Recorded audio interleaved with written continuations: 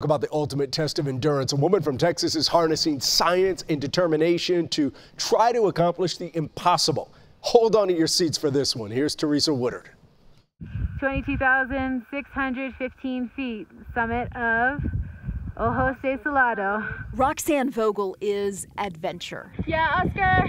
She's behind the camera here, the one who is breathless, cheering on a fellow climber crossing a cable suspended 16,000 feet in the air, which she had just crossed herself. There are two things I really love, and science is one and mountains is the other. She's climbed 5 of the 7 tallest summits in the world and completed 50-mile races high in the mountains.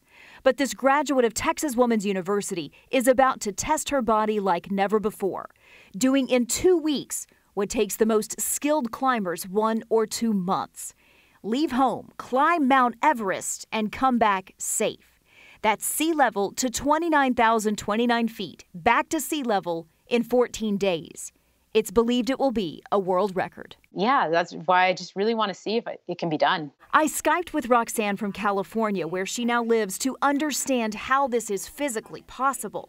The air at the altitude of these summits is thin, taking days or weeks to adjust. But Roxanne has been training for months, sleeping in a special high-altitude tent.